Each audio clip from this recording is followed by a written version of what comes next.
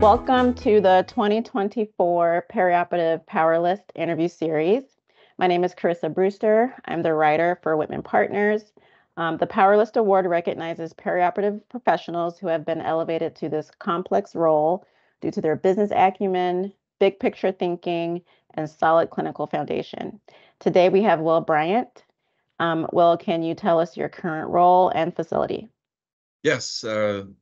Good afternoon, Carissa. My name is William Bryant. I am currently the Senior Vice President for the procedural platforms at Christiana Care, which is based out of Wilmington, Delaware. I've been in the role for approximately 3 years now.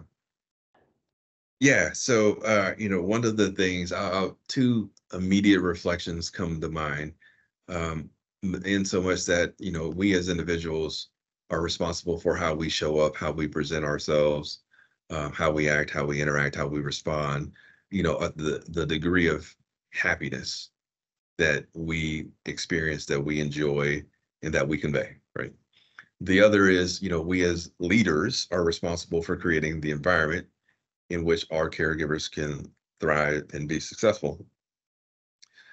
When we do that, knowing that if you're in a system leadership role, no matter how big, how many places you oversee, what your FTE count is and the like, when we do that, we have to appreciate the fact that we're not doing this by ourselves, but we're creating an ecosystem of like-minded, shared mental modeled individuals that can help facilitate that and cascade the message forward. So, that largely is our role in many respects. To you're the bridge in most instances to the senior leadership team of some variety. You're translating the vision, the horizon, the strategy, the true north of the organization, and making it clear that, okay, from you down, and from the team, the front line up, this is the expectation, and this is how we're going to conduct ourselves.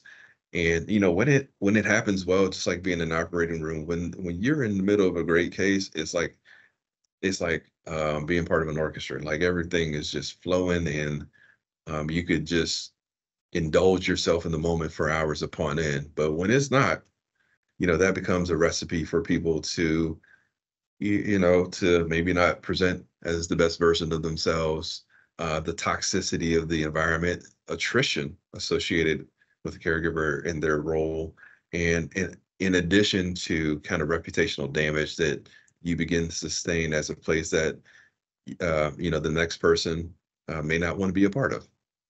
So we do have a responsibility, to ensure that the the expectation of your environment of care is upheld, that it's known, and that it's translated every day. We're not always going to hit the mark 100% of the time, but through the lens of continuous improvement, if you're on that journey, more often than not, you're going to land where you need to be.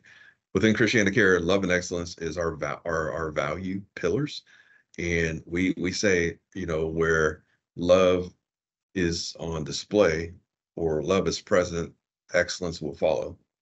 And that's a mantra that we hold ourselves to as part of our daily huddle. And it's really cascaded within within everything that we do operationally, strategically, and everything in between. So yeah, it's a long-winded answer, but system leaders, we have tough challenges, and you got to build out the infrastructure, the team, the workflows, and just the model of, this is where we're headed. And for everyone that is part of that, the core of that team, this is what we need from you to deliver upon the promise of consistent, excellent patient care. I think that's a great note to end on. Thank you so much, Will, for talking with me today. Absolutely.